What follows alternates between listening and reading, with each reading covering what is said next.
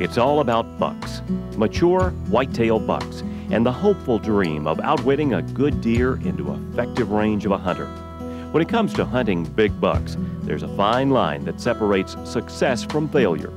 The window of opportunity for seeing a glimpse of a big whitetail is small. Therefore, a hunter must be prepared for that opportune time frame. It's during the rut that a mature whitetail's senses are overridden with the desire to breed. So a hunter must take advantage of this phase of the season. This active part of the season is not always predictable because many years the peak of the activity is affected by the moon phase, and lots of big deer do their courting during low light conditions or after legal hunting hours. The 1999 season was an exception. It was a year when the moon phase was right for daytime rutting activity. When a new moon occurs during the last week of October, most of the central and northern regions will have two major rutting periods. A bonus rut occurs late in October, then the other peaks around the normal period between November 10th and 20th. It's during and between these periods that bucks are vulnerable. When bucks are roaming, a hunter can up his odds with deer scents. Plus, before and during the lull between the rutting periods, rattling and calling opportunities are excellent. Before and after the breeding season, hunters are forced to concentrate their efforts around food sources. The Knight and Hale team started their season in mid-September, hunting food plots. Then the deer's habits changed to mast crops, and the boys followed the signs to success. This season was good to our team. It was another year of observing whitetails and learning more about their habits. It was a year blessed with some new friendships, like a late December muzzleloader hunt with Hank Williams Jr., an avid whitetail hunter. All in all, we hunted north, south, east, and west with our Matthews bows, Knight muzzleloaders, and modern firearms to capture on video what we remember as our visible rut.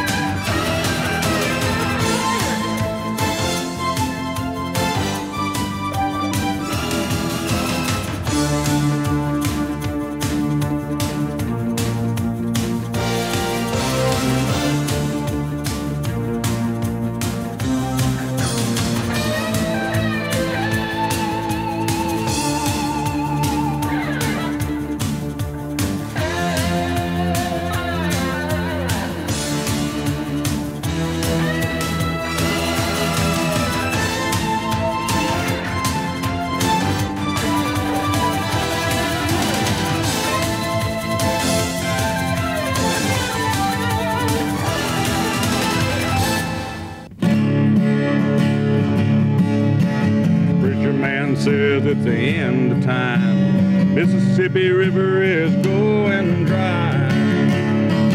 The interest is up, the stock market down. Only getting mugged if you go downtown. I live out in the woods, you see. Lady and kids and dogs and me. That's a good life. Shotgun, a rifle, and a four-wheel drive, and a country boy can survive. Country folks can survive. Oh, you can't stop us out, can't make us run with them old boys raised on a shotgun. We say grace, we say ma'am. If you ain't into that, we don't give a dang. We're from North California and South Alabama, Kentucky hills, and all over the land. We can skin a buck and run a truck line, and a country boy can survive. Country folks can survive.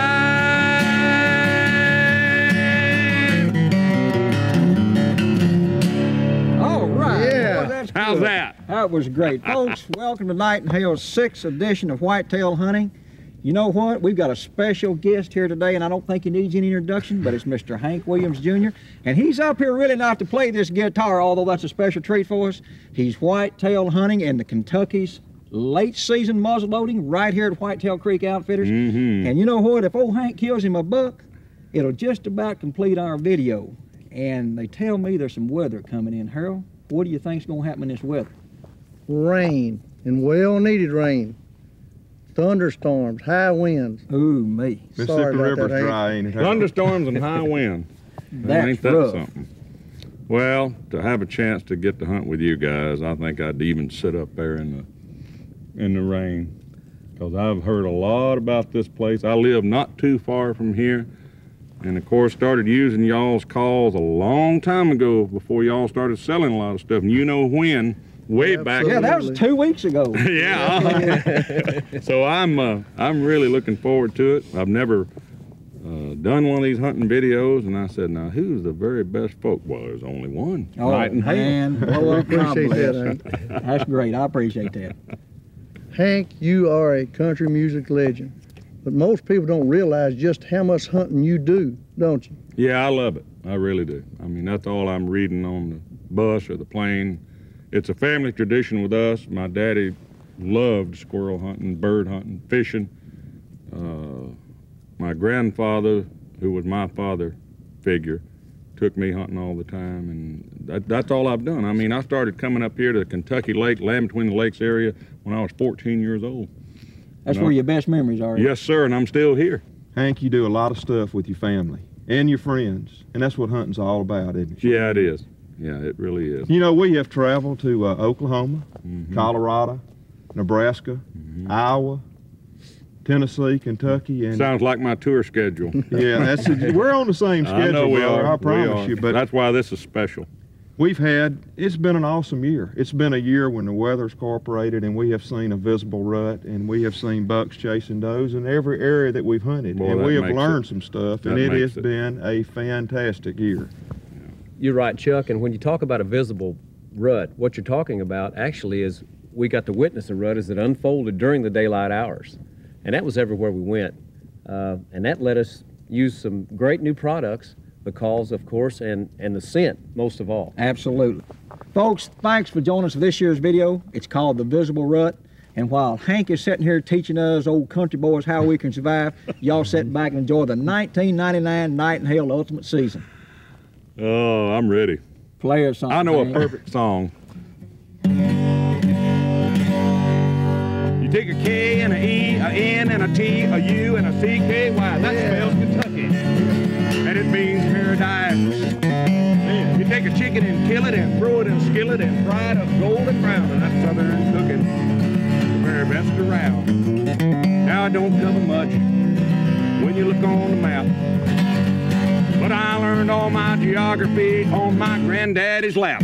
Take a K and a E and a N and a T and a U and a C, K, Y. That spells Kentucky. And it means paradise. Hot Lake now.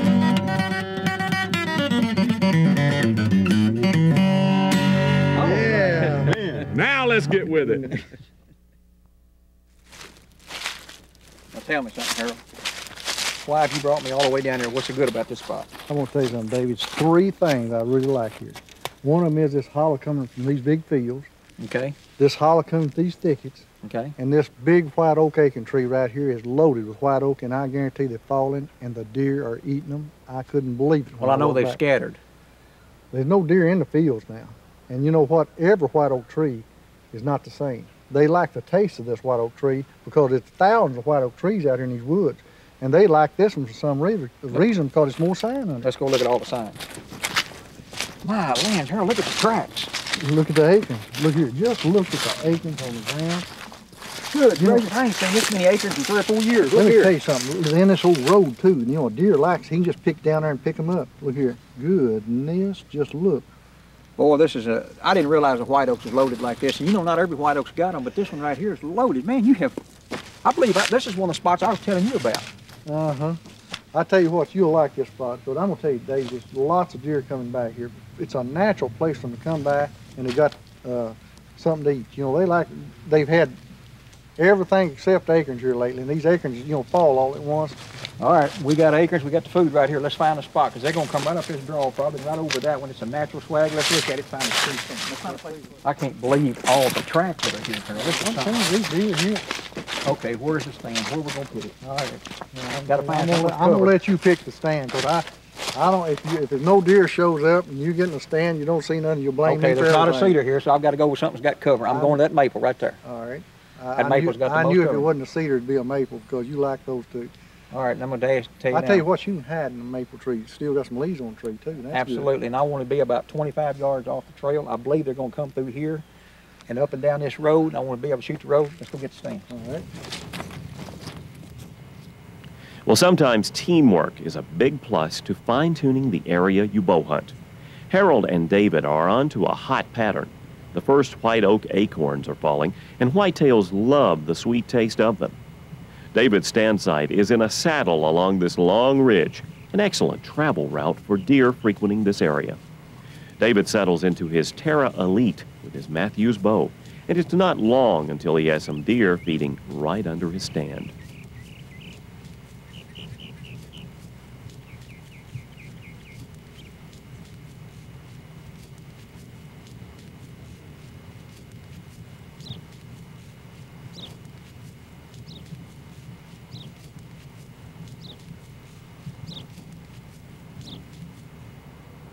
The height of his stand and using the cover of this big maple tree keeps him hidden.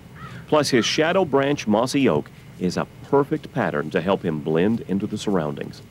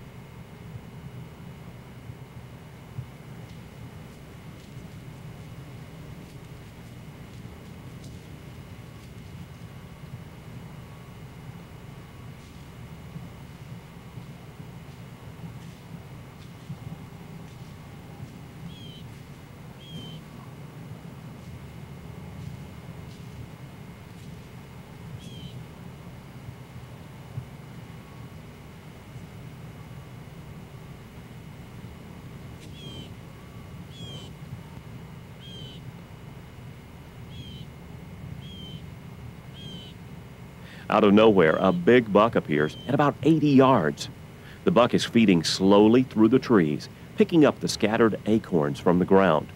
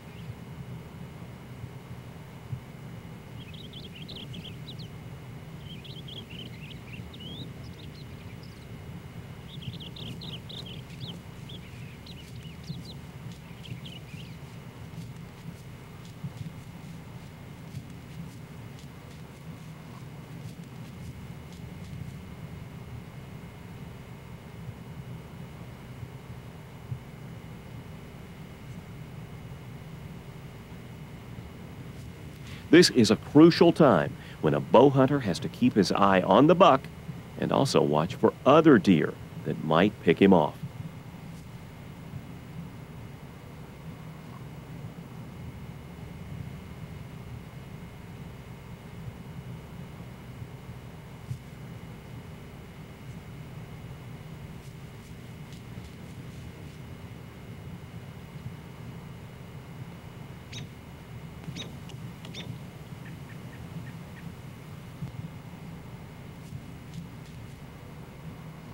As the buck feeds behind a tree, David makes his move.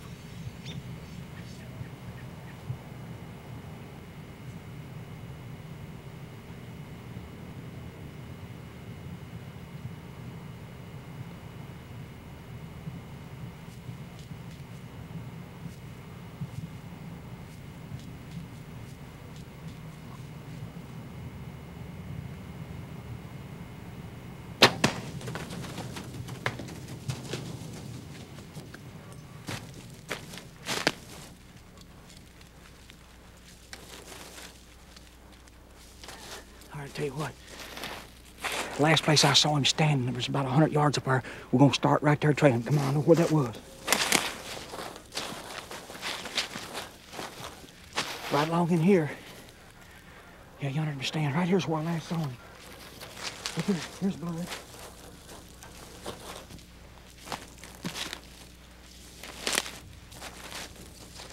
That's obvious. He crossed this log right here. Going right straight down this logging road.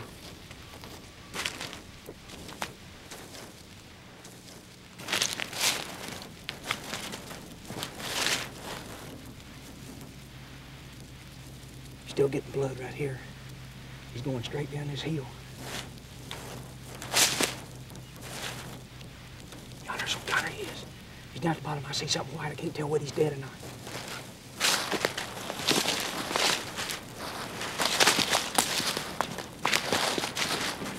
Yes.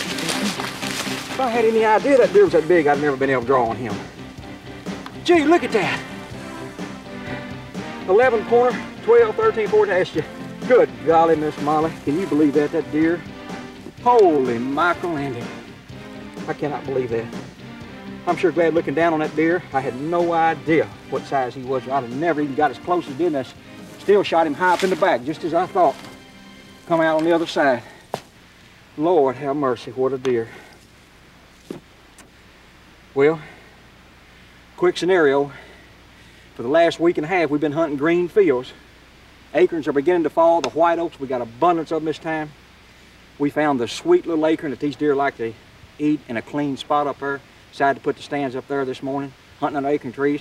The does, you know, are going to come there. When the does come, you never know what's going to show up. We're just beginning to start the rut in a big way. Lots of rubs, lots of scrapes around. They're active. Anytime you find the does, you're going to find the bucks. My lands, what a deer.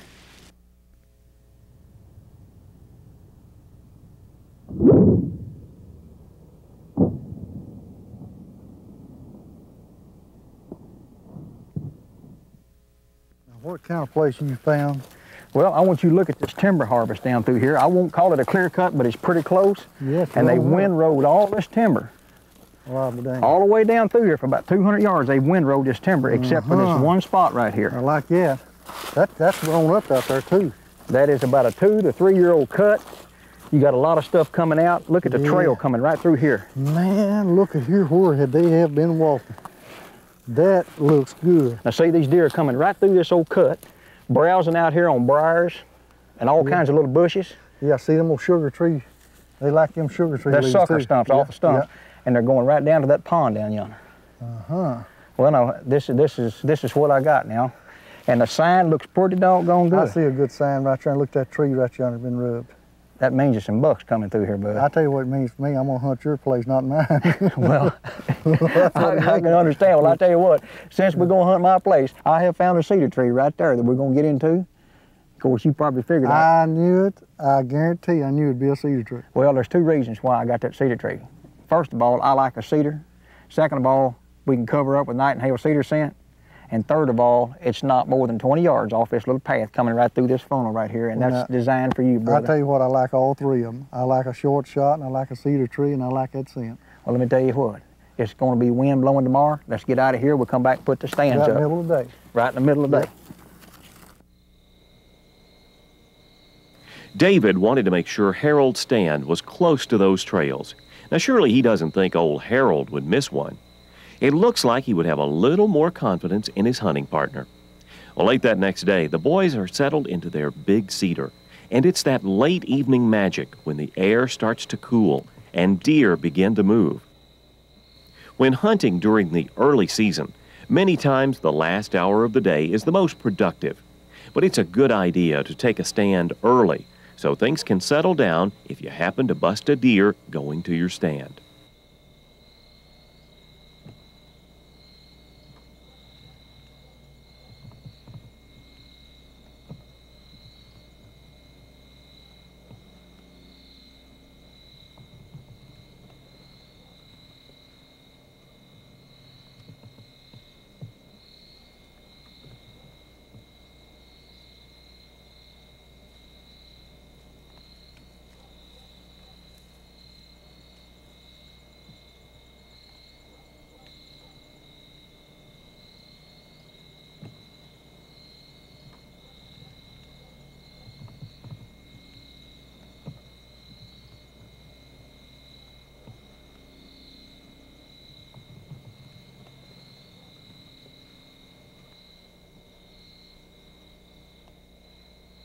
This doe seems a little nervous, and it's not long till Harold finds out why.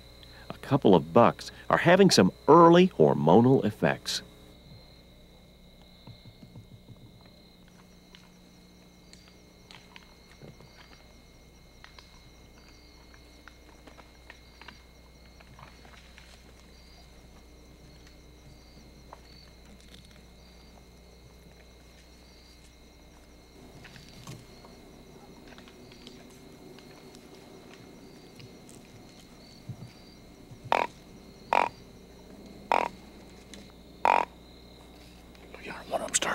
One of them starting coming this way.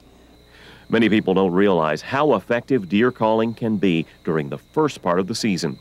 Deer are curious animals and much more social than we sometimes realize. A few soft grunts can easily persuade a buck right into bow range. This buck was completely convinced another buck was close by.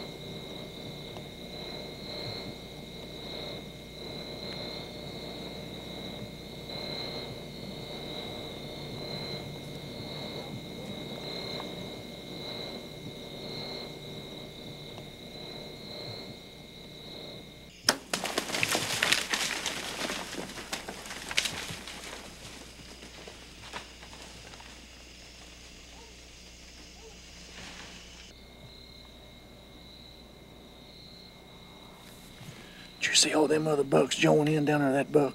Did you hear that and crash? I heard a deer crash down there.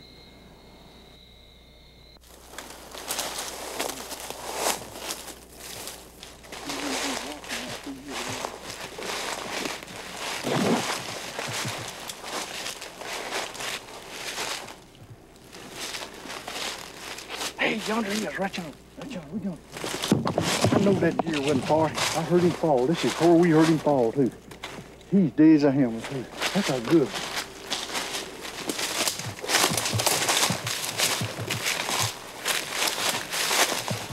My God. That's a good deer. Look how big that deer is, body-wise. Man, that deer field just 200 pounds. Goodness.